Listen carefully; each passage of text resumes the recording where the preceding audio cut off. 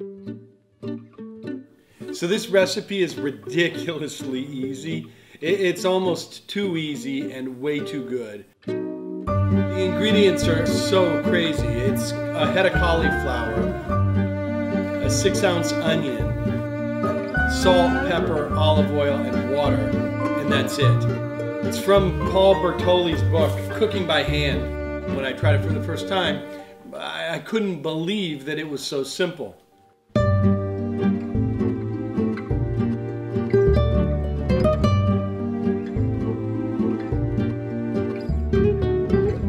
For those of you who don't know how to use cauliflower in a recipe, this is a really simple, delicious place to start.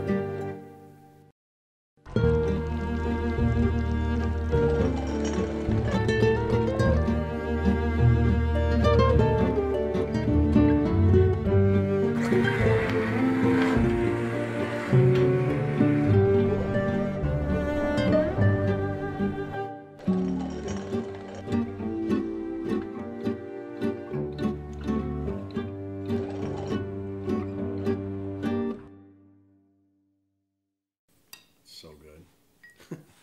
There's a great quote in this book that I'll read to you.